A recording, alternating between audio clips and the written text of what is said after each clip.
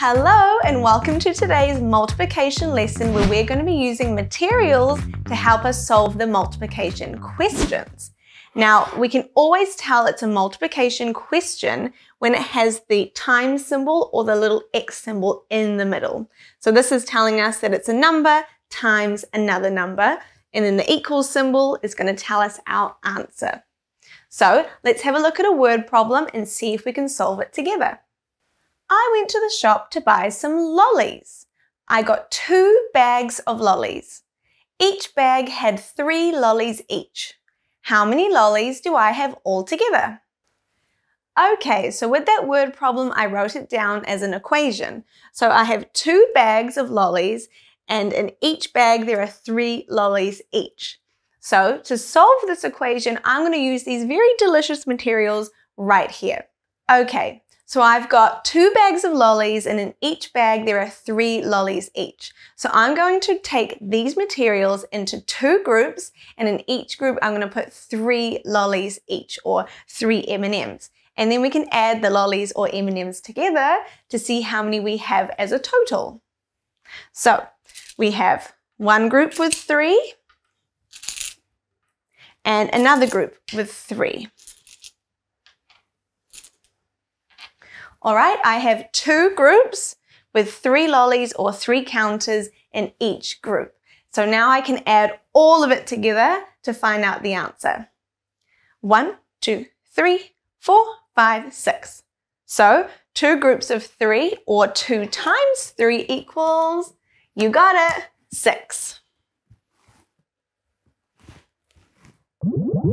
Okay, so here is our next equation that we can try all together. It is 1 times 3 equals. Now, something that I find really helpful when I'm doing multiplication is when I read the little times or X symbol, I read it as groups of. So I'm going to write that underneath, groups of. So now I can read this as 1 groups of, or 1 group of 3 equals. And that helps me to figure out what the answer can be. So let's try and solve this one. I have 1 group of 3. So I'm going to have 1 group with 3 counters in it. So we have 1, 2, 3. So I've got 1 group with 3 counters or 3 M&Ms. How many is that altogether? 3. So 1 times 3 or 1 group of 3 equals 3. Okay, here is our next equation. We have 2 times 4, or our helpful little trick, 2 groups of 4 equals. So let's create 2 groups with 4 in each group.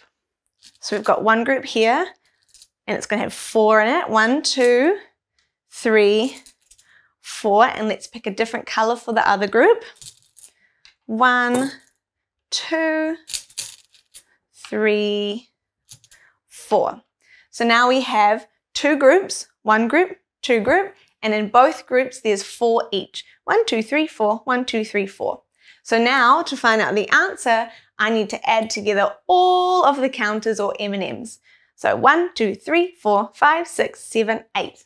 So 2 times 4, or 2 groups of 4, is 8. So let's write that down. Perfect. Okay, here is our next equation. 3 times 4, or 3 groups of 4, which means I need 3 groups with 4 counters or M&Ms in each group. So we're going to need 3 different colors. So we've got 1 group here with 4 counters. And then we're going to choose another color, 1 group of 4 counters. And then we're going to choose one more color.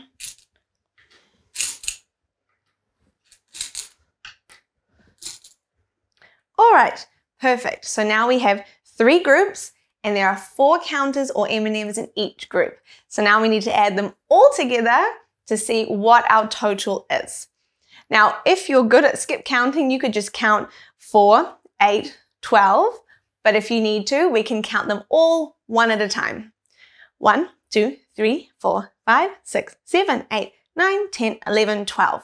So our answer for 3 times 4, or 3 groups of 4, is 12. Okay, here's the last equation that we're going to do all together.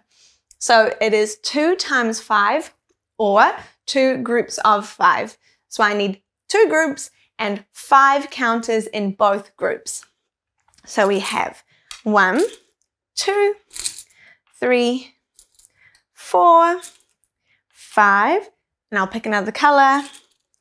1, 2, 3, 4, 5. So I have 2 groups with 5 counters in each group, just like here, 2 times 5, or 2 groups of 5. So let's count them all together to get our answer. And again, if you can do skip counting in 5, you could do 5, 10, but we can count them all together from 1. 1, 2, 3, 4, 5, 6, 7, 8, 9, 10. So 2 times 5, or 2 groups of 5, equals 10. Well done. Perfect. Awesome. So those are all the equations that we're doing together. What you can do is pause the video on the next slide and have a go at the equations that are up there. And you can try them all by yourself, or you could ask someone to help you. And remember, I've got some other maths videos that you can check out if you want to keep going on this maths buzz. All right, I'll see you soon.